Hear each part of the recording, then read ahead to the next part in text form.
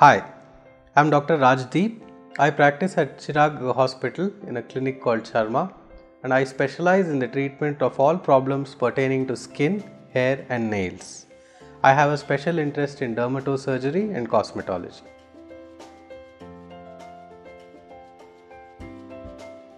A ringworm infection is nothing but a fungal infection.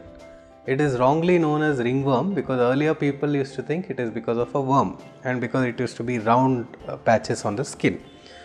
So chronic ringworm infection is caused when people have tried various over-the-counter medicines which most of the times contain a steroid.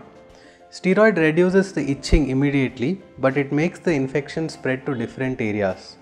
These days we see creams like betnovate, panderm, quadriderm, several other creams which are very cheap in cost but contain a steroid are given by pharmacists knowingly or unknowingly, and these cause chronic ringworm infection.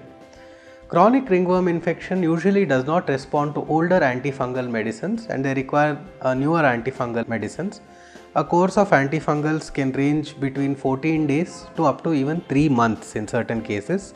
But if the patient is regular with the doctor, the infection can be completely eradicated and he will never have that problem in the future.